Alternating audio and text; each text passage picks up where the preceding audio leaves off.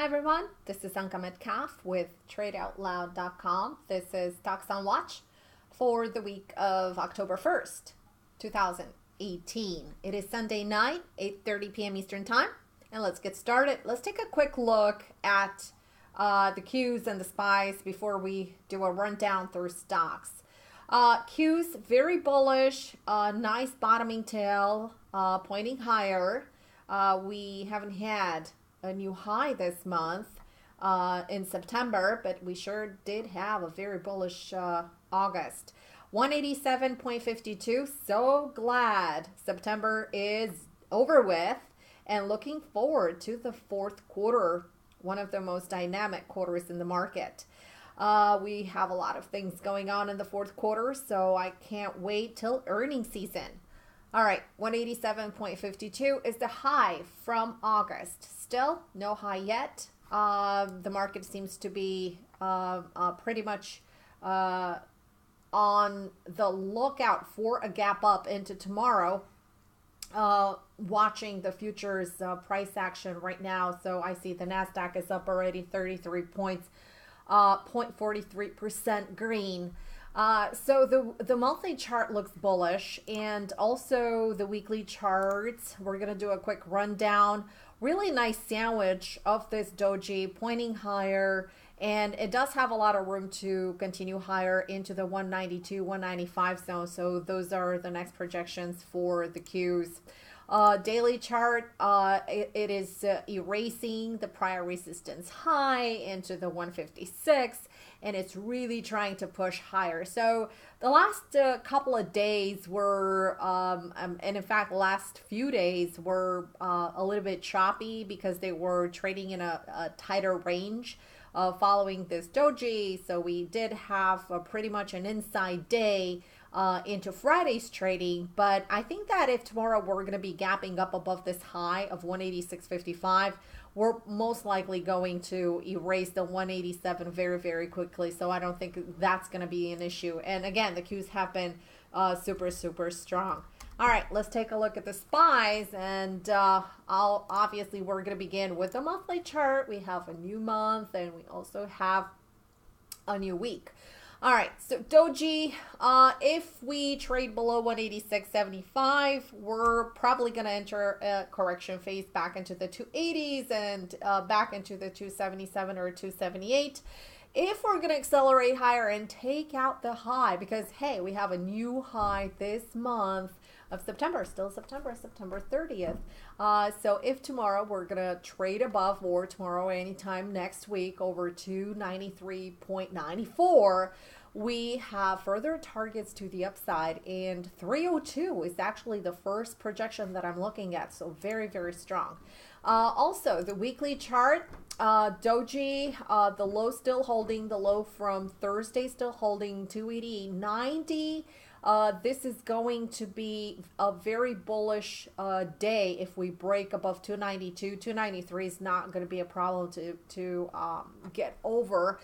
And like I said, it does have a lot of room for a push higher. All right, let me share with you what I have on my scan for this week on my hot list. And we have quite a few stocks. All right, first off, we're going to start with Twitter. I still have a trade active in Twitter, and I do like this weekly chart right now. It is quite into a double bottom formation onto the weekly chart. Monthly chart, not very excited. Monthly chart, in fact, looks pretty ugly, but it does have support into the upper 27 level. So I'm just stalking and trying to see what the next move might be. So I'm still not yet stopped out of this trade. I'm only half a position in, so I do still have a lot of room to add.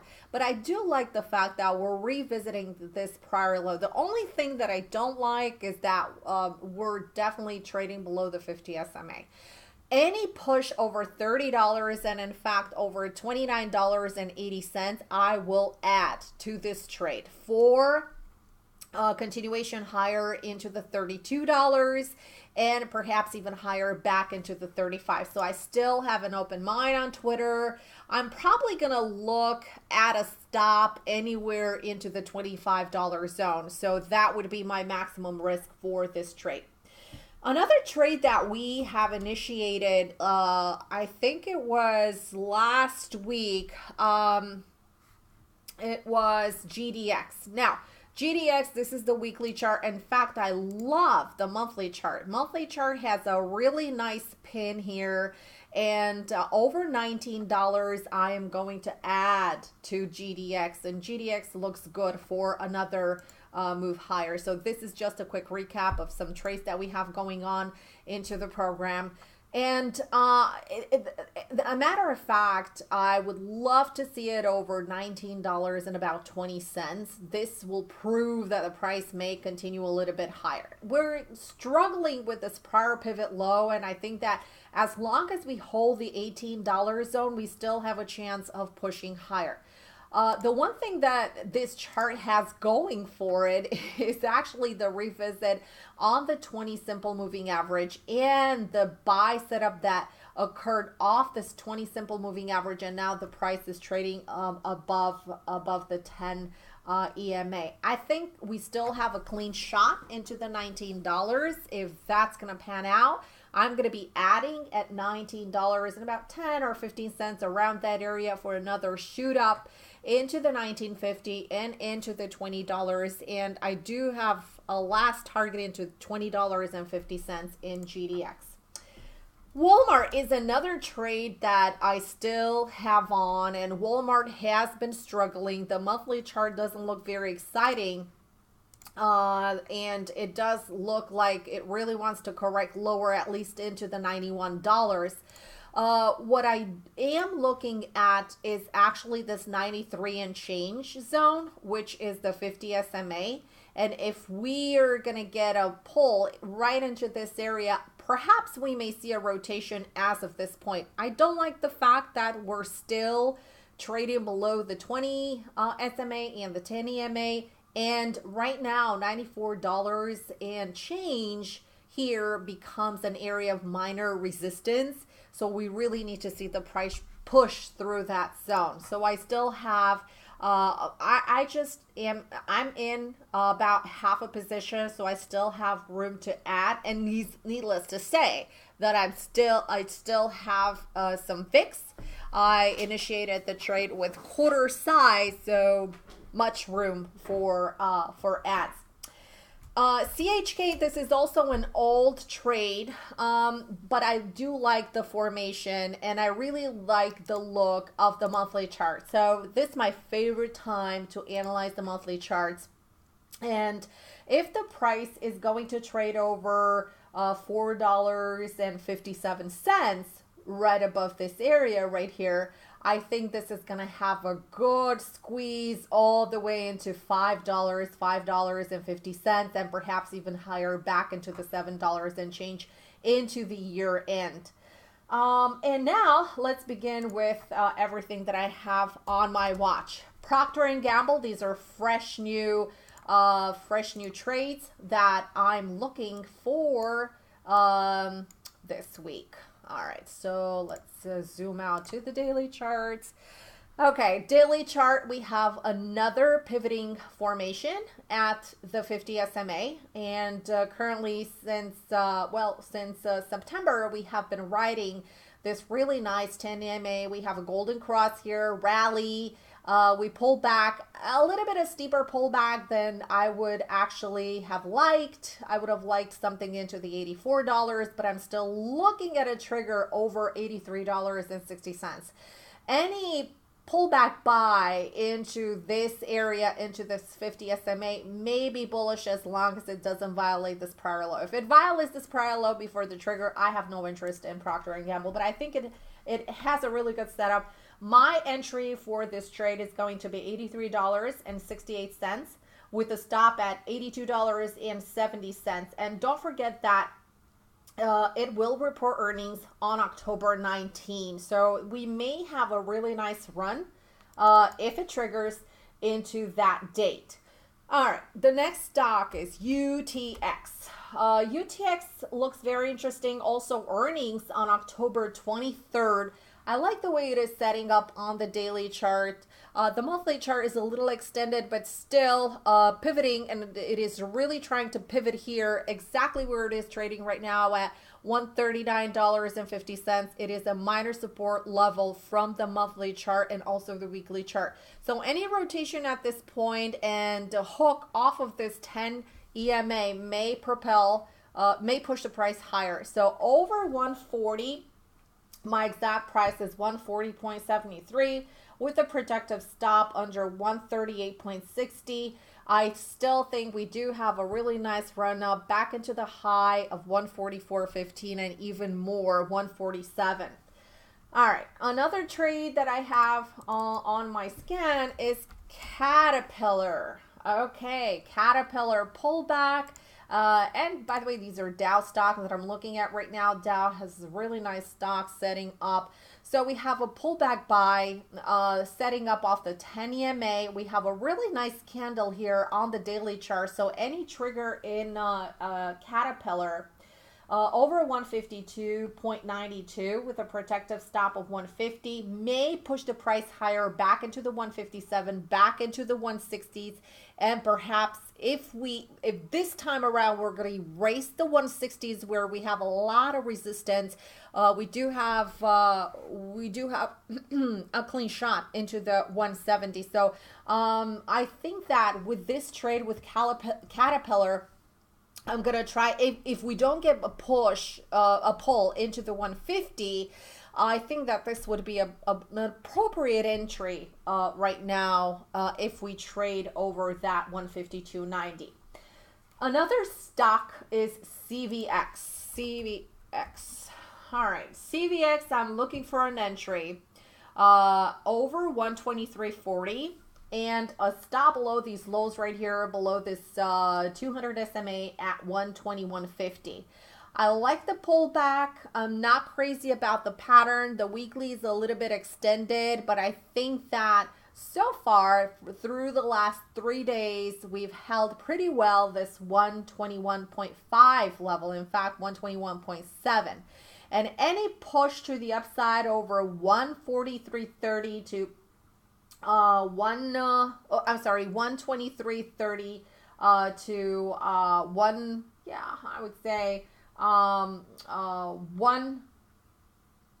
well, no, hold on a second, 123.40, no, 123.30 to 123.40. That would be my entry.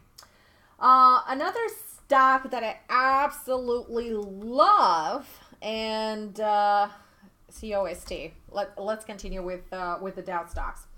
I'm sorry, with Costco first, and then Nasdaq. All right. So with Costco, I love this pattern. Love to shop at Costco. I actually run. I shop every week at Costco. I go there for something, and I find out that I get out with a full cart. Anyways. Love the way it is basing right now. Love the weekly chart. And I think that the weekly chart may be ready for a pullback buy once again. If it trades over 235.85, I'm looking for a protective stop into the 231.48.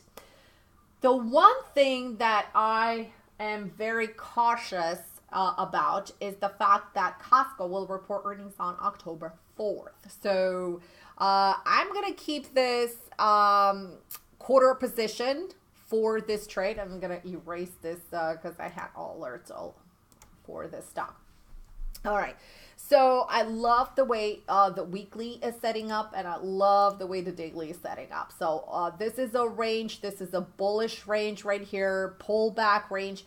In fact, this and here's the thing. If we're not going to trigger perhaps, and after earnings, if we're going to get a breakdown, I'm going to look for a buy into the 230 zone.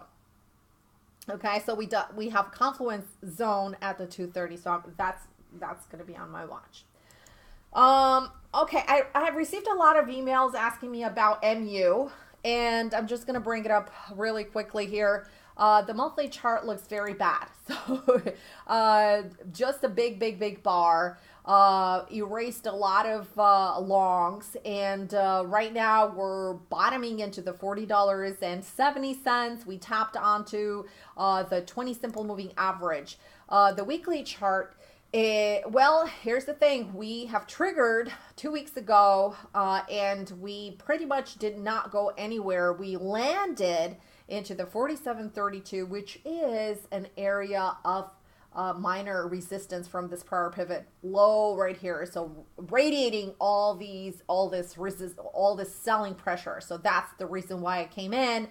But right now, I'm interested in cheating a little bit of the stop. So I'm looking for $43.22 area to hold. So perhaps the stop below $42.90 would make sense.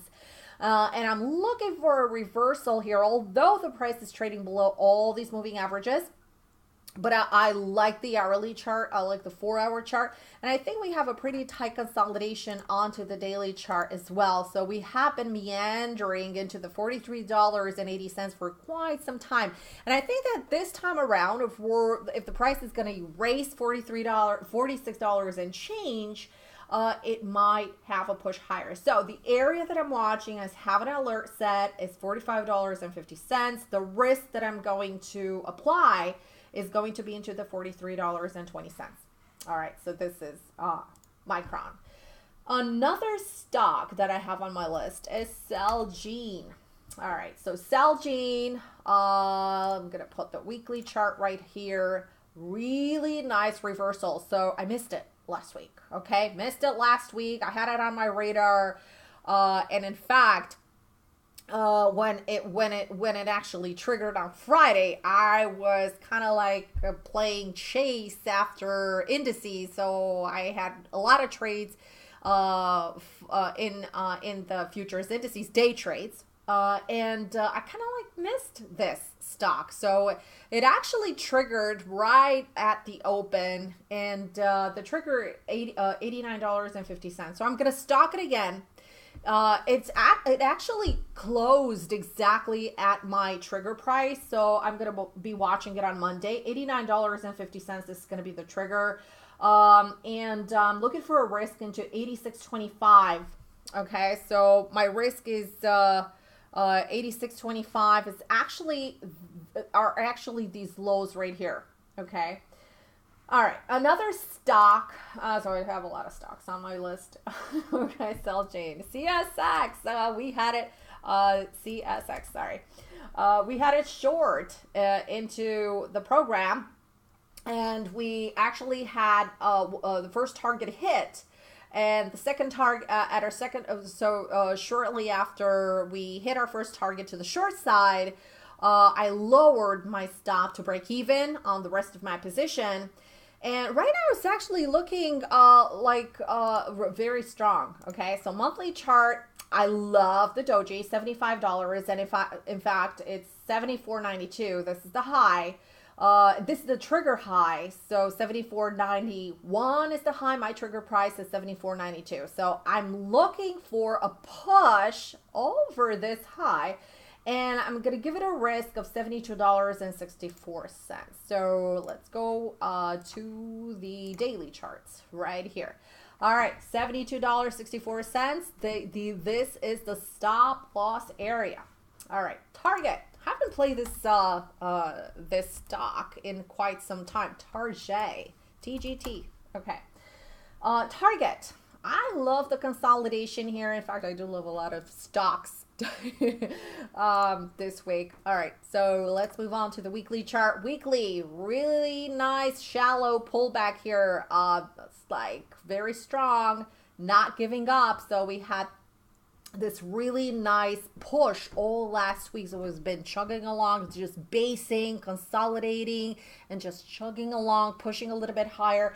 If Target is going to trade over $80.67 over this high right here, then I'm going to be looking for a long, and the risk that I am going to give the stock is into the $86.38.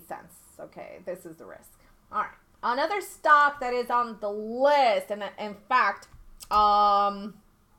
I saw this one on Twitter.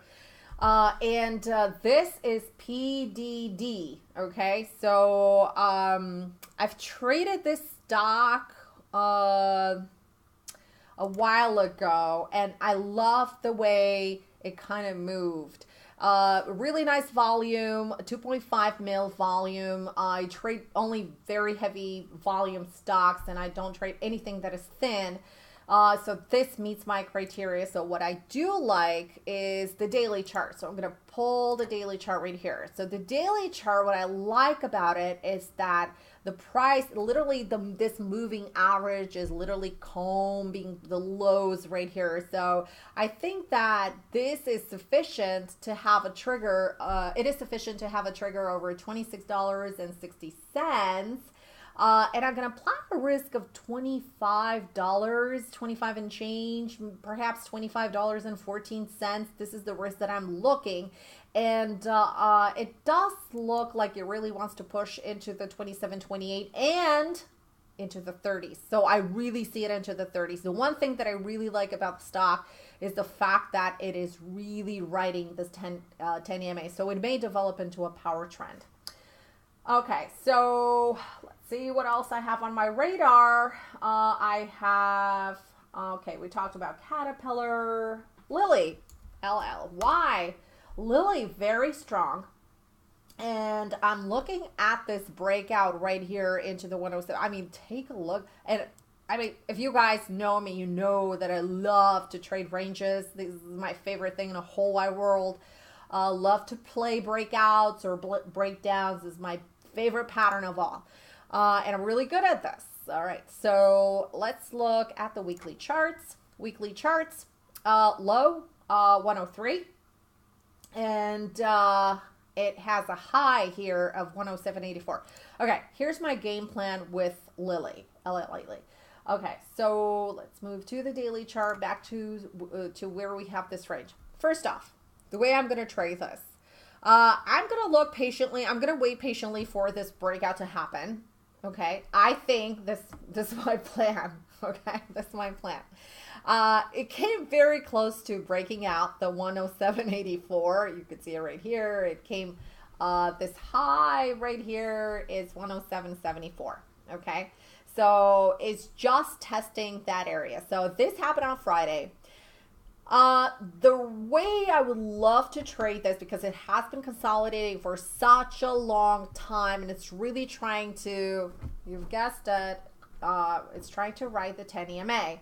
So it's really trying to push a little bit higher. I love the way the moving averages are fanning out on the 1 hour chart, and even on the 4 hour chart, they're really trying to set up a push for higher. So the way I would prefer to trade Lilly is to to have a big move higher and then a retest lower to have a tighter stop. But I'm still gonna decide on that. I'm gonna have to wait until Monday and see how Lilly is gonna open up, and then I'll decide on that trade.